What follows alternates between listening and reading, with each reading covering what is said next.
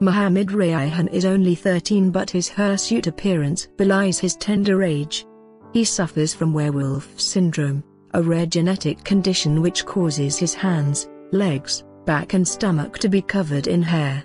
He has however refused medical treatment because he believes it is a blessing from God, despite the fact he gets a lot of name-calling from peers. They call him Hanuman after a Hindu monkey god. Mohammed said, "I am not bothered with such attention. Some people laugh at me, others just come to me for a blessing. Sometimes people would flock to my house from far-off villages to just have a glimpse of me. They think I am a god or have special powers, but this attention is okay because I know I look different." The devout Muslim lost his dad 10 months ago and lives with his mum and 4 siblings on the island of Borneo. His mum, Pardon, 45, said,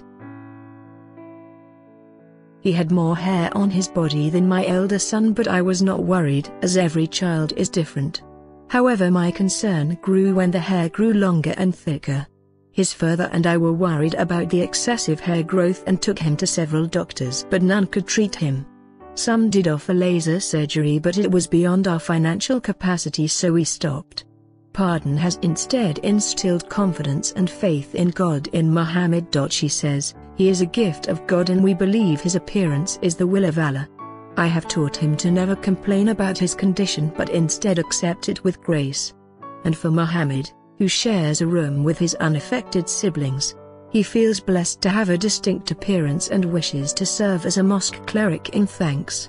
"I'm blessed by God and this makes me happy. I am his favorite child and want to serve him my whole life. I don't want any medical treatment because I'm happy this way.